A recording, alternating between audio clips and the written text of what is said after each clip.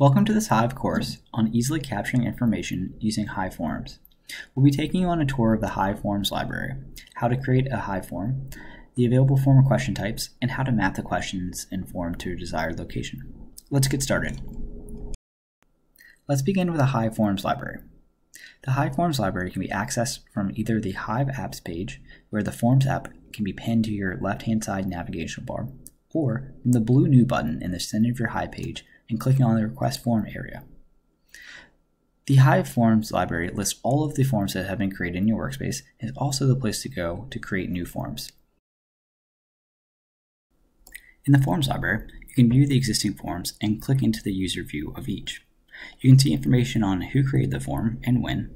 Click the Copy URL button to copy the URL of existing forms to share them internally or externally. Click on the pencil icon to edit the forms. Copy or delete the form, as well as view statistics of the forms that have been submitted.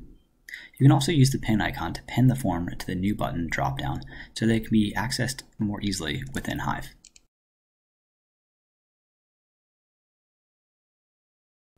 To create a new form, click on the Create New Form button on the upper right-hand side of the Edit page. This takes us to the back end of the form, where we can give it a title, add questions to the form, and determine where the form goes when it is submitted by users. At the top of the page, we can add a title and description to the form to give our users more direction on completing the form. Keep in mind that as you build your form, be sure to periodically save your work as the form does not autosave. Along the left-hand side of the Toolbox section are question types that we can add to build out our form. Some of the most heavily used question types are the single input, checkbox, radio group, text area, and file question types. Additionally, there are more advanced question types for dynamic users, dynamic projects, dynamic labels, and dynamic priorities, which pull and select options and information based off of the properties within our workspace.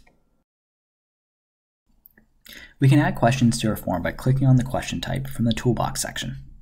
Once a question is added, we can click on the Edit option for that question and control where the information gets mapped to when the form is submitted, as well as the selection options for multiple choice type questions. For example, let's add a drop-down question type and set it up in our form.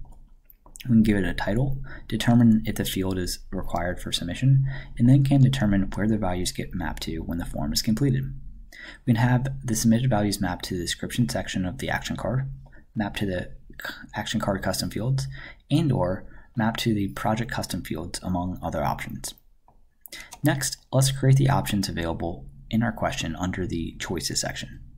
As a pro tip, using the Fast Entry tab is the easiest way to add the values and supports pasting the entries from other areas.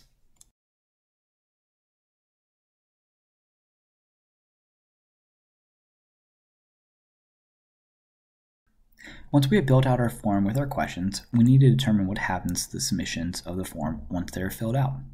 This is configured under the Submit To section.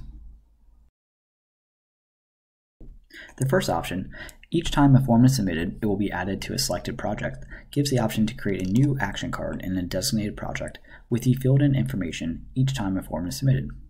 Using this option, we can designate a specific project for the entries to go into, assign designated people to the created action card, and even have an action card template automatically applied to the action card that it gets created. This option works best for new intake requests and ticketing system entries. The next option, each time a form is submitted, a new project will be created with the following members. We'll create a new project automatically for each form submission. You can designate which users are automatically added as members of the project, and even automatically apply a project template to the new project that gets created from the form. This type of option works well for new project creation. Additionally, there are options to have a record of the form submission be sent to select people, an option to send a copy of the form submission to the submitter, the ability to require signing into Hive in order for the form to be submitted, and an option for the form editing to be restricted to the form creator and Hive admins. Once the form is created, it can be accessed from the Hive Forms library, where it can be pinned to the New button dropdown within Hive for easier access, as well as shared externally using the Copy URL option. New form submissions will be routed to the designated places based off of the form mapping, where they can be actioned further as needed. Thank you for joining this course on easily capturing information using Hive Forms. We gave a tour of the Hive Forms library, how to create a Hive form, the available form question types, and how to map the questions and forms to designated locations.